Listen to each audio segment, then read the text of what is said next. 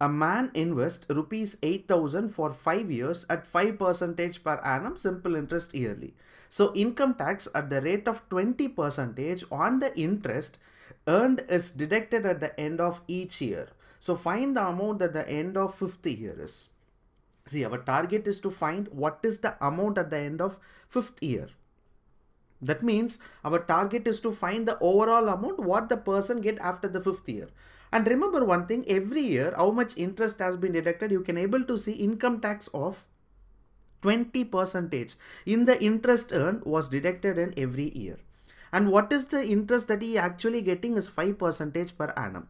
So now it is easy to calculate the value. So we know that he is getting 5% per annum.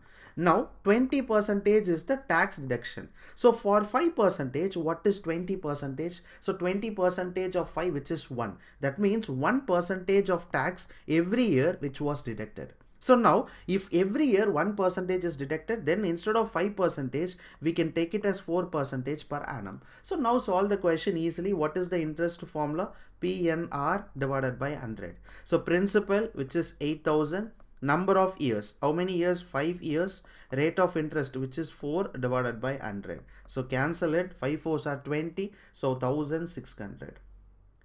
8 2s are, yes, 1600. So 1600 is the interest that was earned by the person for 5 years, right? So now we need to find the overall amount. So 8,000 plus 1600, which is 9,600. So 9,000 is the total amount he received at the end of 5th year.